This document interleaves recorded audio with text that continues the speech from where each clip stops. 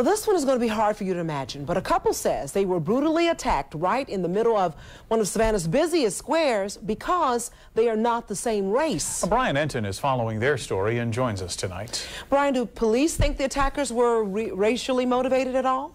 Well, police say at this point they are still investigating, but the girlfriend, who is African American, says the only reason her boyfriend was beaten is because he is white and dating her. The pictures are hard to look at.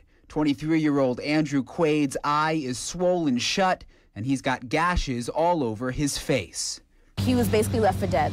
I don't want to go into all the gory details, but they could have stopped and they kept going. This general area. Andrew's girlfriend, Olufisayo Bakre, says the couple was walking through Ellis Square just before midnight Friday when they say they spotted 3 black men. One of them was making racial comments toward us, and the other was blowing kisses. So it was a very aggravating situation to be in. I didn't want to just be like freak out on them, right? Because I thought they're saying something to me. I was trying to gain, a little more knowledge about the situation, and before we could even do that, it was just bam, bam. Andrew didn't want to show his face today because it looks worse than these pictures. He says the next thing he remembers is waking up in an ambulance. His girlfriend says the men attacked him and that they wouldn't stop. I was trying to pry them off. Before I knew it, he was on the floor. It happened all so quickly. So you think that these guys had a problem with Andrew because he was dating African American? Yeah, definitely. That's simple. The couple says they've felt discrimination before, but never anything like this. The worst we'll get would be a stare or a snicker here and there, but it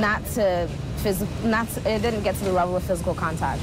I can't really classify it as anything else or wrap my mind around what other logical reason they would have to just, go all out like that. Police say they're reviewing surveillance video and talking to witnesses. The couple insists they did nothing to spark the attack. I just hope they get caught, really. I just hope justice prevails at the end of the day. And this shouldn't happen in this day and age. I know we're in the South and all that yada yada, but I don't know. It's time for a change, I think.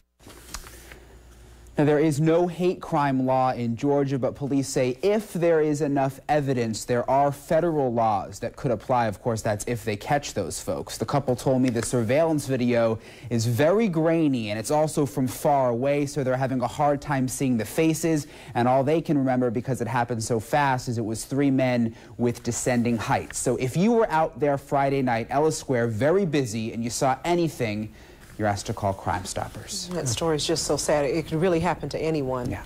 We have to get these guys off the streets. Thanks a lot, Hopefully someone Brian. saw something. Yeah.